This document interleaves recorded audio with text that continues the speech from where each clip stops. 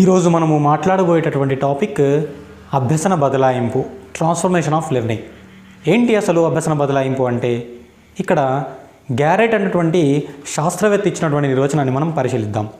Carat ఏమంటాడంటే, ఒక స్థితిలో లేదా ఒక సందర్భంలో నేర్చుకున్నటువంటి అభ్యసనం అనేది మరొక స్థితికి లేదా మరొక సందర్భానికి పూర్తిగా కానీ పాక్షికంగా కానీ బదలాయించబడడాన్ని లేదా అనుప్రయుక్తం కావడాన్ని మనము అభ్యసన బదలాయింపుగా నిర్వచించవచ్చు అని అంటాడు గ్యారెట్. అంటే ఒక స్థితిలో నేర్చుకున్నటువంటి అభ్యసనం అనేది మరొక స్థితికి అనుప్రయుక్తం కావడమే అభ్యసన బదలాయింపుగా మనం చెప్పొచ్చు. ఇలా కొన్ని ఉదాహరణల ద్వారా మనం పరిశీలించడానికి ప్రయత్నం చేద్దాం. ఉదాహరణకు, టైప్ రైటర్ నేర్చుకున్నటువంటి వ్యక్తి ఇప్పుడు కంప్యూటర్ నేర్చుకోవాలనుకుంటున్నాడు. టైప్ రైటర్లో నేర్చుకున్నటువంటి విషయ పరిజ్ఞానము కంప్యూటర్ నేర్చుకోవడంలో అతడికి సహాయకారిగా ఉంటుంది. సో ఇక్కడ అభ్యసన బదలాయింపు జరిగింది. ఇంకో ఉదాహరణ ద్వారా మనం పరిశీలిద్దాం. తెలుగు గ్రామర్ నేర్చుకున్నటువంటి వ్యక్తి ఇప్పుడు ఇంగ్లీష్ గ్రామర్ నేర్చుకోవాలనుకుంటున్నాడు. ఇక్కడ ఏమైనా సహాయకారిగా ఉంటుందా విషయ పరిజ్ఞానం? పాత విషయ పరిజ్ఞానం అనేది ఉండదు. ఎందుకు? ఈ రెండు వ్యాకరణాలలో సారూప్యత ఉండదు. పైగా పాత విషయ పరిజ్ఞానం ఏదైతే ఉంటుందో అది ఇప్పుడు ఇక్కడ ఆటంకాలు సృష్టిస్తుంది. తెలుగు వ్యాకరణ పరిజ్ఞానం అనేది ఇంగ్లీష్ నేర్చుకోవడంలో ఆటంకాలు సృష్టిస్తుంది. కాబట్టి ఇక్కడ కూడా పాత పరిజ్ఞానం అనేది ఇన్ఫ్లుయెన్స్ చూపిస్తుంది, తన ప్రభావాన్ని చూపుతుంది. కాబట్టి ఇది కూడా ఒక రకమైన అభ్యసన బదలాయింపుగా మనం చెప్పొచ్చు. ఉదాహరణకి ఇంకో ఉదాహరణగా మనం ఎట్లా పరిశీలించవచ్చు? ఈత నేర్చుకున్నటువంటి వ్యక్తి ఉన్నాడు. ఇప్పుడు పెయింటింగ్ నేర్చుకోవాలనుకుంటున్నాడు. ఈత నేర్చుకోవడం, పెయింటింగ్ నేర్చుకోవడం ఏమైనా సంబంధం ఉందా రెండు విషయాల మధ్య? ఎటువంటి సంబంధం లేదు. పాత అభ్యసనం అనేది కొత్త అభ్యసనాన్ని ఆటంకపరచదు, ప్రోత్సహించదు, తటస్థంగా ఉంటుంది. ఇది కూడా ఒక రకమైనటువంటి అభ్యసన బదలాయింపుగా మనం చెప్పొచ్చు. అభ్యసన బదలాయింపులో 4 రకాల అభ్యసన బదలాయింపులు ఉంటాయి. దాంట్లో మొదటిది అనుకూల అభ్యసన బదలాయింపు, పాజిటివ్ ట్రాన్స్ఫర్మేషన్ ఆఫ్ లెర్నింగ్. అంటే ఒక స్థితిలో నేర్చుకున్నటువంటి అభ్యసనం అనేది మరొక స్థితికి ప్రోత్సాహకారిగా ఉండడం అనుకూల బదలాయింపుగా మనం చెప్పొచ్చు.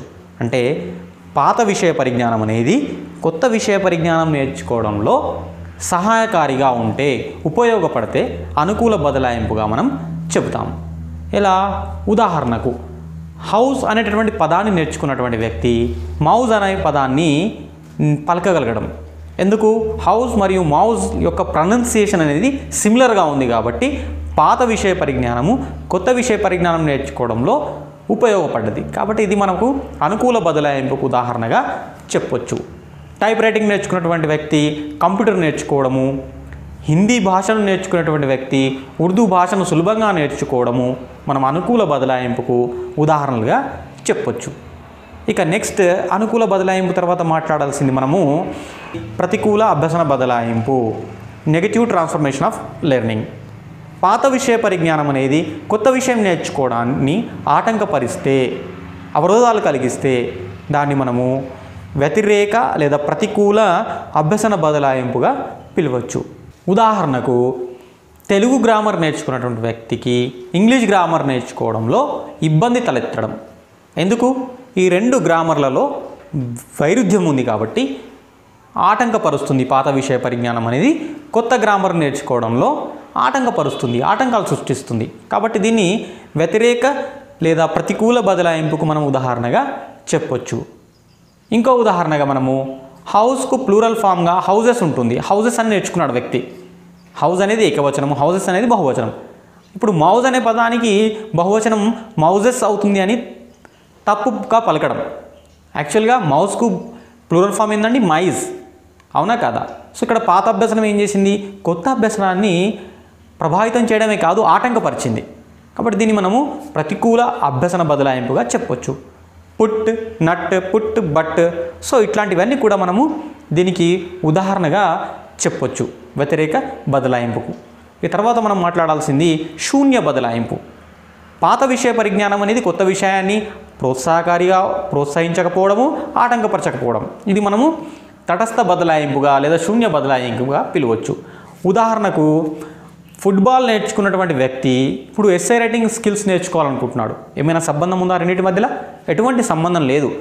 ఫుట్బాల్ యొక్క పరిజ్ఞానం అనేది ఎస్సే రైటింగ్ నేర్చుకోవడంలో ప్రోత్సాహకారిగా ఉండదు, ఆటంకపరచదు. కాబట్టి దీన్ని శూన్య బదలాయింపుగా చెప్పొచ్చు. ఇక్కడ ఎటువంటి బదలాయింపు జరగలేదు, అభ్యసన బదలాయింపు అసలు జరగలేదు కాబట్టి దీన్ని శూన్య బదలాయింపుగా చెప్పొచ్చు. పెయింటింగ్ నేర్చుకున్నటువంటి వ్యక్తి సింగింగ్ నేర్చుకోవాలనుకోవడం కానీ, లేదా మ్యాథ్స్ నేర్చుకున్నటువంటి వ్యక్తి డ్యాన్స్ నేర్చుకోవాలనుకోవడము. సో ఇక్కడ ఎటువంటి బదలాయింపు జరగట్లేదు, అభ్యసన బదలాయింపు జరగట్లేదు కాబట్టి దీన్ని శూన్య బదలాయింపుగా మనం చెప్తాం. ఇంకో రకమైన అభ్యసన బదలాయింపు ఏంటి అంటే ఏకపార్శ్వ ద్విపార్శ్వ బదలాయింపు, unilateral bilateral transfer of learning. Unilateral bilateral transformation of learning. ఏకపార్శ్వ బదలాయింపు అంటే ఏంటి అంటే శరీరంలో ఒకవైపు ఉన్నటువంటి అవయవంతో నేర్చుకున్నటువంటి పరిజ్ఞానం అనేది అదే వైపుకు ఉన్నటువంటి అవయవానికి ట్రాన్స్ఫర్ కావడం, బదలాయించబడడం. ఉదాహరణకు కుడి చేత్తో కాలిగ్రఫీని నేర్చుకున్నాడు ఒక వ్యక్తి. కాలిగ్రఫీ అంటే రాత నైపుణ్యం, అందంగా రాయడం.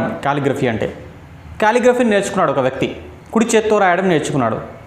కుడి చేత్తో రాయడం నేర్చుకున్నటువంటి వ్యక్తి కుడి కాలితో కూడా రాయడం, అంతే అందంగా రాయడం కాలిగ్రఫీలో. సో ఇక్కడ ఏకపార్శ్వ బదలాయింపు అంటాం దీన్ని. ఒకే వైపు ఉన్నటువంటి శరీర భాగంలో ఉన్నటువంటి కుడి కాలు కుడి చేయిల మధ్య బదలాయింపు జరిగింది కాబట్టి దీన్ని యూనిలాటరల్ ట్రాన్స్ఫర్మేషన్ అంటాం. ఇక బైలాటరల్ అంటే ఒకవైపు అవయవంతో నేర్చుకునేది ఇంకోవైపు అవయవానికి ట్రాన్స్ఫర్ కావడం. ఉదాహరణకు కుడి చేత్తో కాలిగ్రఫీని నేర్చుకున్నటువంటి వ్యక్తి ఎడమ చేత్తో కూడా అంతే నైపుణ్యంతో రాయగలగడం అనేది ద్విపార్శ్వ బదలాయింపు, బైలాటరల్ ట్రాన్స్ఫర్మేషన్గా మనం చెప్పొచ్చు. సో ఇవి అభ్యసన బదలాయింపులో ఉన్నటువంటి రకాలు. ఇక అభ్యసన బదలాయింపులో కొన్ని సిద్ధాంతాలు కూడా ఉన్నాయి. పరీక్షల కోణంలో ఇవి అంత ఇంపార్టెంట్ కాదు, కానీ ఒకసారి మనం క్లుప్తంగా చూద్దాం. అభ్యసన బదలాయింపులో మొదటి సిద్ధాంతము విద్యుక్త క్రమశిక్షణ సిద్ధాంతము, లేదా దీన్ని మానసిక శక్తుల సిద్ధాంతం కూడా అంటాం. ఇంగ్లీష్లో దీన్ని థియరీ ఆఫ్ ఫార్మల్ డిసిప్లిన్ లేదా థియరీ ఆఫ్ మెంటల్ ఫ్యాకల్టీగా పిలవడం జరుగుతుంది. విద్యుక్త క్రమశిక్షణ సిద్ధాంతము లేదా మానసిక శక్తుల సిద్ధాంతము. ఇది ఏం చెప్తుంది అంటే మనసులో కొన్ని విభాగాలు ఉంటాయి. ఆలోచన, వివేచన, ధారణ ఇట్లాంటివన్నీ కూడా మనసులో ఉండేటువంటి విభాగాలు. ఈ విభాగాలు ఒక్కొక్క విభాగాన్ని క్రియాశీలం చేయాలంటే ఒక్కొక్క సబ్జెక్టును మనం బోధించాలి, నేర్పియాలి విద్యార్థుల చేత అని చెప్తుంది. ఉదాహరణకు సైన్స్ను బోధించడం వల్ల విద్యార్థులు పరిశీలన శక్తి పెరుగుతుంది, మ్యాథ్స్ను చెప్పడం వల్ల తార్కిక శక్తి పెరుగుతుంది అని ఈ సిద్ధాంతం యొక్క ముఖ్యమైన భావన.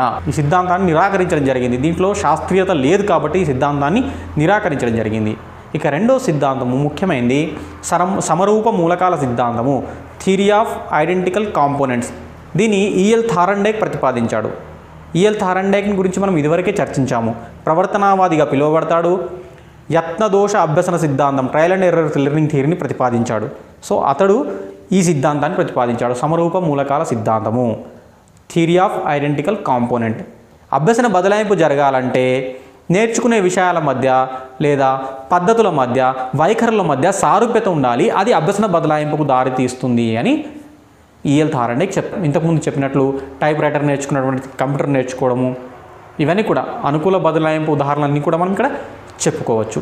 నెక్స్ట్ సామాన్యీకరణ సిద్ధాంతం. దీన్ని చార్లెస్ జెడ్ అనేటువంటి శాస్త్రవేత్త ప్రతిపాదించడం జరిగింది. ఇతడు ఏమంటాడంటే అభ్యసన బదలాయింపు జరగాలంటే సూత్రాలు సిద్ధాంతాలు నేర్పియాలి, సిద్ధాంతాలు నేర్పించడం వల్ల అభ్యసన బదలాయింపు జరుగుతుంది అని సామాన్యీకరణ సిద్ధాంతం మనకు చెప్తుంది. ఉదాహరణకు మోటార్ బోట్ ఇంజన్ను రిపేర్ చేయడానికి వచ్చినటువంటి వ్యక్తి మోటార్ బైక్ను కూడా రిపేర్ చేస్తాడు. ఎందుకు?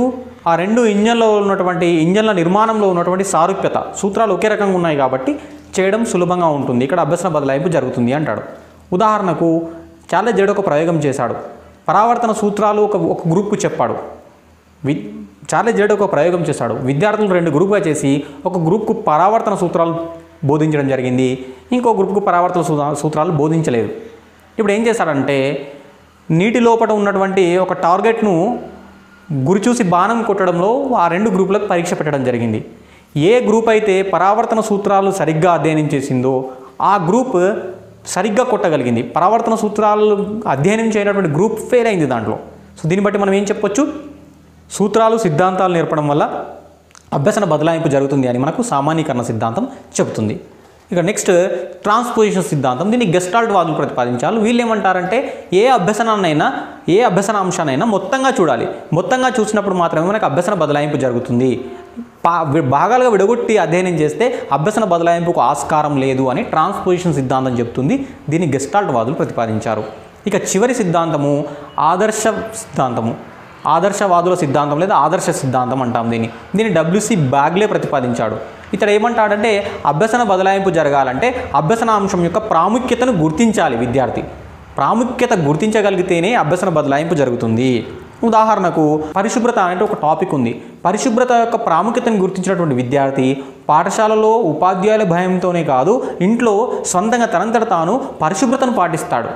పాఠశాల పరిశుభ్రతను ఎంత ప్రాముఖ్యతనిస్తాడో ఇంటి పరిశుభ్రత కూడా అంతే ప్రాధాన్యతనివ్వడం అనేది ఆదర్శవాదుల సిద్ధాంతము, డబ్ల్యూసి బాగ్లే ప్రతిపాదించినటువంటి సిద్ధాంతము. సో ఇవి అభ్యసన బదలాయింపుకు సంబంధించినటువంటి సిద్ధాంతాలు. ఈ టాపిక్ మీద మనం ఒక ఆన్లైన్ టెస్ట్ని తీసుకుందాం. మీకు ఇప్పుడు 5 ప్రశ్నలు ఇవ్వడం జరుగుతుంది. ఒక్కొక్క ప్రశ్నకు 5 సెకండ్ల సమయం ఇవ్వడం జరుగుతుంది. ఆ సమస్యలకు ఆ ప్రశ్నలకు సమాధానం చెప్పడానికి ప్రయత్నం చేయండి. సో ఫస్ట్ ప్రశ్న, సుమంత్ చాలా మంచి షటిల్ బ్యాడ్మింటన్ క్రీడాకారుడు. ఇప్పుడు అతను బాల్ బ్యాడ్మింటన్ నేర్చుకోదలిచాడు. ఇక్కడ జరిగేటటువంటి అభ్యసన బదలాయింపు ఏది? ఫస్ట్ వన్ అనుకూల బదలాయింపు, సెకండ్ వన్ ప్రతికూల బదలాయింపు, థర్డ్ వన్ ద్విపార్శ్వ బదలాయింపు, ఫోర్త్ వన్ శూన్య బదలాయింపు. దీన్ని ఆన్సర్ చేయడానికి ప్రయత్నం చేయండి. అన్ని ప్రశ్నలు అయిపోయిన తర్వాత చివరిలో మనం ఆన్సర్లు చెప్పుకోవడానికి ప్రయత్నం చేద్దాం. మొదటి ప్రశ్న తర్వాత మనం చర్చించాల్సింది రెండో ప్రశ్న. టైప్ రైటింగ్ నేర్చుకున్న వ్యక్తి క్రికెట్ ఆడడం నేర్చుకోదలిస్తే జరిగే అభ్యసన బదలాయింపు రకం అనుకూల, ప్రతికూల, శూన్య, ద్విపార్శ్వ బదలాయింపు. ఆన్సర్ చేయడానికి ప్రయత్నం చేయండి. కొంత టైం మీకు ఇవ్వడం జరుగుతుంది. ప్రశ్నను మళ్ళొకసారి చదవండి. జాగ్రత్తగా ఆన్సర్ చేయడానికి ప్రయత్నం చేయండి. మూడో ప్రశ్న మీ ముందుంది. సైకిల్ తొక్కడం వచ్చిన అబ్బాయి మోటార్ బైక్ నేర్చుకోవాలనుకున్నప్పుడు జరిగే అభ్యసన బదలాయింపు. ప్రశ్న మళ్ళొకసారి. సైకిల్ తొక్కడం వచ్చిన అబ్బాయి మోటార్ బైక్ నేర్చుకోవాలనుకున్నప్పుడు జరిగే అభ్యసన బదలాయింపు ఏది? వ్యతిరేక బదలాయింపు, అనుకూల బదలాయింపు, శూన్య బదలాయింపు, ద్విపార్శ్వ బదలాయింపు. జాగ్రత్తగా ఆన్సర్ చేయండి. ప్రశ్న మళ్ళీ ఒకసారి చదవడానికి ప్రయత్నం చేయండి. నాలుగో ప్రశ్న, నిశాంత్ లెక్కలు నేర్చుకున్నాడు. ఇప్పుడు అతడు ఆర్థిక శాస్త్రం నేర్చుకోవాలని అనుకుంటున్నాడు. ఇక్కడ జరిగేటటువంటి అభ్యసన బదలాయింపు ఏది? అనుకూల బదలాయింపు, ప్రతికూల బదలాయింపు, శూన్య బదలాయింపు, ద్విపార్శ్వ బదలాయింపు. ఇంగ్లీష్ మీడియం అభ్యర్థుల కోసం కూడా ఇంగ్లీష్లో మీకు ప్రశ్న అందుబాటులో ఉంది. చదివి జవాబు చేయడానికి ప్రయత్నం చేయండి. ప్రశ్నను జాగ్రత్తగా చదవండి. నెక్స్ట్ 5వ ప్రశ్న, ఈ క్రింది వానిలో అభ్యసన లక్షణం కానిదేది? ఇది అభ్యసన బదలాయింపుకు రిలేటెడ్ క్వశ్చన్ కాదు, అయినప్పటికీ మనం అభ్యసనం టాపిక్ చర్చిస్తున్నాం కాబట్టి ఈ ప్రశ్నను తీసుకుందాం. ఈ క్రింది వానిలో అభ్యసన లక్షణం కానిదేది? ఏ, అభ్యసనం సార్వత్రికమైనది.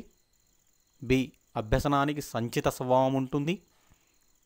సి, అభ్యసనం పెరుగుదలలాగా ఒక దశ తర్వాత ఆగిపోతుంది. డి, అభ్యసనం శారీరక పెరుగుదల మరియు పరిణతిపై ఆధారపడుతుంది. ప్రశ్నను జాగ్రత్తగా చదవండి. జవాబులు మీకు చివరిలో ఇవ్వడం జరుగుతుంది లేదా డిస్క్రిప్షన్లో మీకు జవాబులు అందుబాటులో ఉంటాయి. Thank you very much. మొదటి దాని ఆన్సర్ 1, రెండవ దాని ఆన్సర్ 3, మూడవ దాని ఆన్సర్ 2, నాలుగో దానికి సమాధానం 1, లాస్ట్ ప్రశ్న అయినటువంటి 5వ దానికి answer C. All the best.